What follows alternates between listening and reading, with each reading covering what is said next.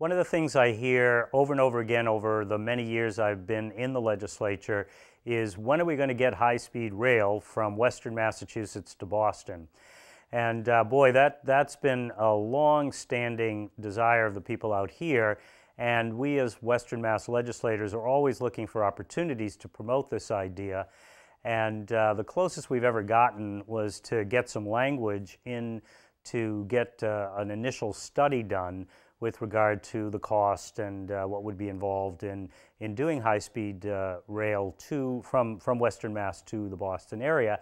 until recently, when the federal government decided to put a significant amount of new money into high-speed rail and just general rail improvements, both for passenger and freight rail.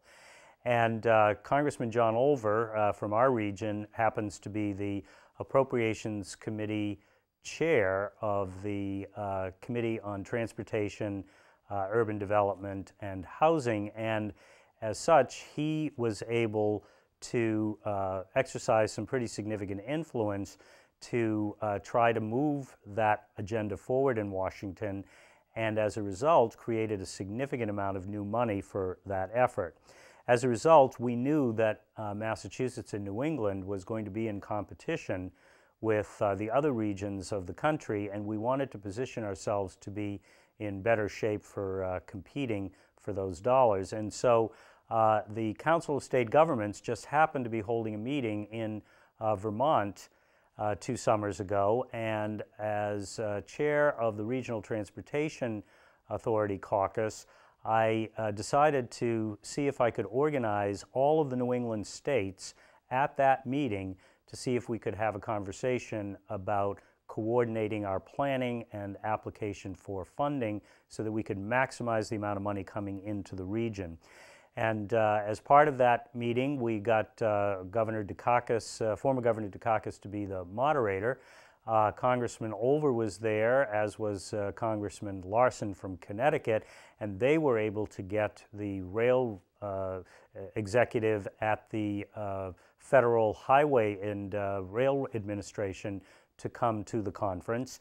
And so now we had all of the big players from Washington at the table who needed to be at the table, and we were then able to attract all of the secretaries of transportation and many of the co-chairs of the transportation committees in the legislatures throughout New England.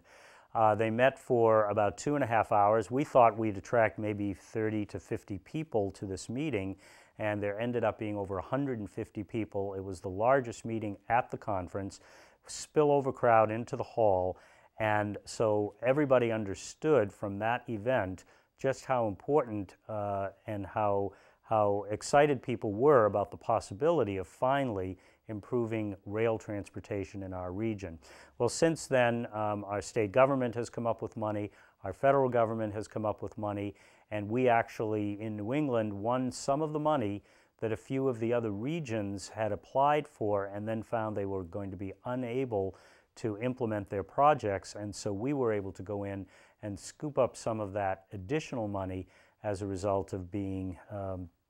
as well organized and coordinated as we were. So one of the things you do as a legislator is you're always looking for opportunities, and you never know when they're going to appear. And in this case, the fact that the federal government was going to make available a lot of money, and our region wanted to be effective in competing for the money, provided the opportunity for us to bring all of these players together with the help of our regional planning agency, our congressman, our former governor, Mr. Dukakis,